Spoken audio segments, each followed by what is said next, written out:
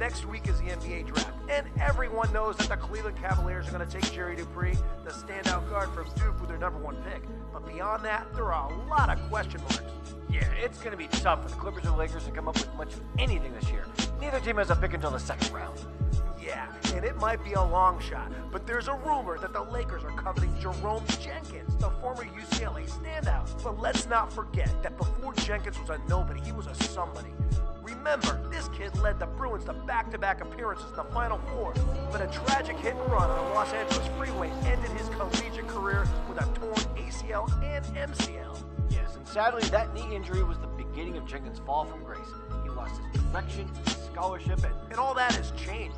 The word on the street is that Jenks got his life back on track. He's been rehabbing hard, and the Lake Show has given him a legitimate... Welcome to Aspiring Hollywood, everyone. I'm Luciano Saber, and my guest today is director-producer Josh Mitchell, who's working on a web series called Pick and Roll. Josh, welcome to the show. Thanks for having me. It's great. Yeah. Good to see you officially. I know officially, yeah. We've known each other here and there, but yeah, to be here, it's exciting to be here with you. Talk about your Pick and Roll project. Pick and Roll, yeah, it's an exciting new web series. We're calling it a TV show. Basically, it follows the story of Jerome Jenkins. Jerome Jenkins was a UCLA hoop phenom, and his life kind of got thrown out of track by a freak motorcycle accident. He led his team 2 years in a row to the Final Four, and then on the off season of his junior year, he gets sideswiped by a car on the way to his practice. So his life is kind of thrown out of whack. He hits rock bottom, and we pick up the story as he's trying to rehabilitate and get back to that fighting form he was at. Mm-hmm. So it's a redemption story.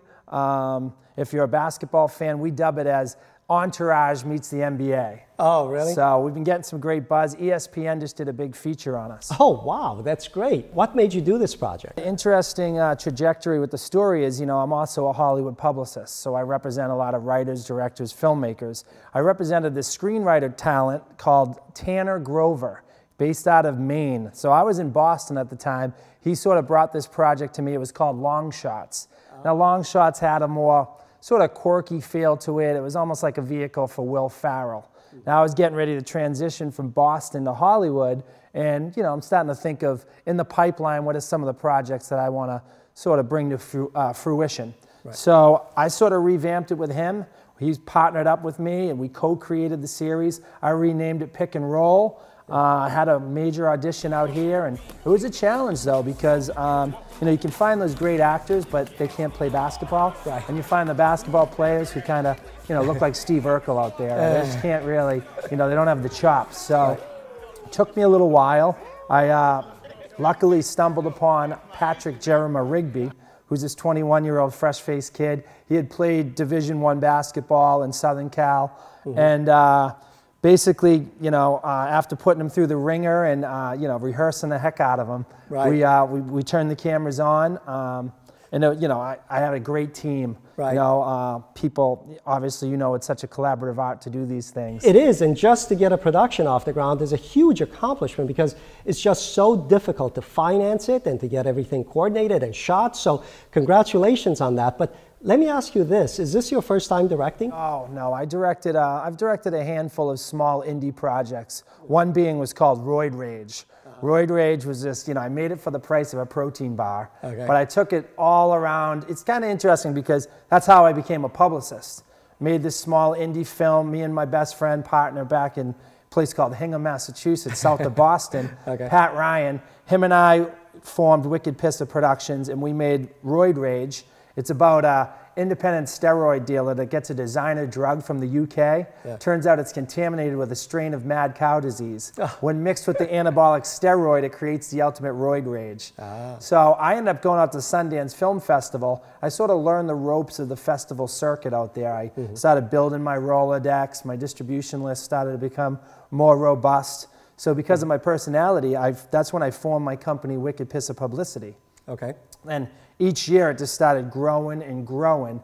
And it's all under the same umbrella. As you know, out here in La La Land, we have to be a hyphenate, right? Yeah, so exactly. Now, publicist pays the bills, but my passion, I'm really a writer, director, filmmaker, publicist. Right. So, as you know, I mean, you're an actor, director, writer, host. I know everything you do. Yeah. Slash model, slash supermodel. Supermodel. Supermodel, exactly. Yeah. Oh, you've seen that. I've seen the work, yeah. Photoshop's awesome. It is, isn't it? Clean your clothes on those abs. I love it. I love it. Yeah. So let me ask you this. If an aspiring director is watching today, what advice would you have for him or her? Well, we live in a great world now with the technology, and it's just amazing. I mean, I always tell my clients, think of what Shakespeare or Hemingway would have done with this social media and everything. So my advice would be, pick up a camera and sort of get in the trenches. A lot of people, film school, of course, lays those nuts and bolts for learning films, but my advice is, consume as much content as possible, because that will give you your aesthetic and your visual. I'm a filmaholic. I devour, indie films like it's, Cheerios for breakfast. Oh, really? So I think that, learn the basics, but, you live in a great world where you can get these nice DSLR cameras and, create a really quality image for a low price tag nowadays. Speaking of that, what are you shooting pick and roll with? We're shooting on the 7Ds. Yeah, we got a multi-camera shoot. We pimped them out with a little, some nice lenses and just lighten the heck out of it. But, similar to what you do with the program here, we're shooting for the web right now. So we have our own YouTube channel, and, we're generating subscriber base that way, and we're going to kind of announce ourselves to the industry. I just interviewed ironically enough, a publicist just before you, and we were talking about that side of the business. Do you have any comments about the business? My old saying is, stars are born, publicists find them. But no, I think if you're serious in this business and you really want to step up your game and elevate your exposure and visibility, and I heard a little bit about the interview and he had some, insightful things to say, and I'll echo some of the stuff he says, and it's just, you need somebody that's sort of adding that credibility to you. You could be out there, and I'm a little surprised, I come from Boston, and I think I'm bringing a different flavor to the Hollywood scene out here, because you really got to be pounding that pavement every day. It's got to be almost like a full-time job. And I tell a lot of my clients, I'm like, you got to be knocking down doors. Don't wait for someone to knock on your door. Right. Good things come to those who initiate, really.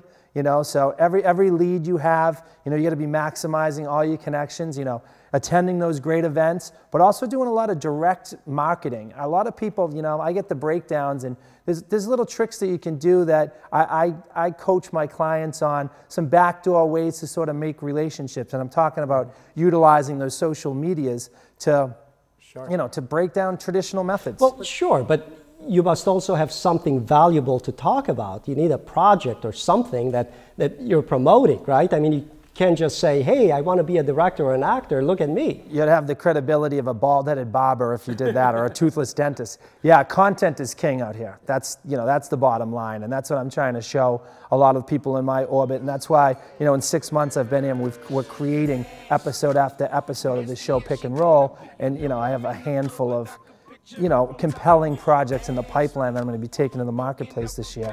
So really, yeah, if you're a young actor, write something, announce yourself. Like, best story is, Jon Favreau, Vince Vaughn, they made Swingers. Billy Bob Thornton made Sling Blade. We can talk about Robert Duvall. He was already in there, obviously, with Apocalypse Now and everything, but, he made The Preacher, The Apostle. Matt Damon and Ben Affleck. Yeah, they're the classic story of, putting themselves out there with a little help, I think. But yeah, hey, they've done well for themselves. So what's next for you? Where do you see yourself 5 years from now?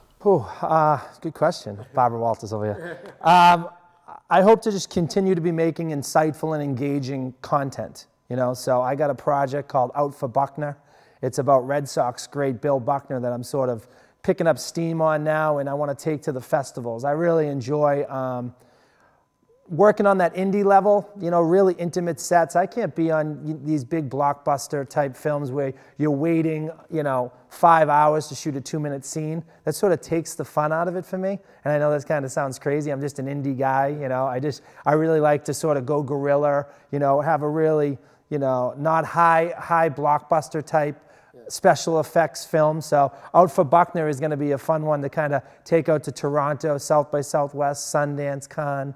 So that's my immediate goal. Look, you seem like an outspoken, outgoing, confident guy. Yeah, it's for the most part. Yeah, for the most part. I think we all, we all have our doubts and our fears. Yeah, but exactly. And that's what I was going to ask. What is your fear? my fear is just not trying, really. I might as well have a reject sign on my head, and that goes for women, from projects I've tried to do, from, everything I've tried to engage in. We're always, failure is the falling down, not the staying down, right? So my biggest failure is just not an option, I guess. I can't even fathom it. I mean, just got to keep chasing the dreams. There's nothing else out there for Josh Mitchell other than entertainment? I don't think so. I've tried. You might see me over here on Lancashire with a little sign, if I'm not able to generate monetize some of these projects, but, I won't go down not swinging, I'll put it that way. I believe that, my friend, and you guys watch out for Josh Mitchell because you're going to see more of him. So tell me, where can people see Pick and Roll? Pick and Roll, very important. Yeah, we'd love for you to check it out at Pick and Roll, the series. So YouTube /Pick and Roll, the series. You can also find us on Facebook at facebook.com/Pick and Roll, the series. Look me up at wickedpissofpublicity.com. And yeah. Josh, thank you for joining us on Aspiring Hollywood, and good luck with Pick and Roll. And thank you guys for watching. Please visit us again at aspiringhollywood.com, our YouTube channel, and on Facebook. Until next time, I'm Luciano Saber. See you then.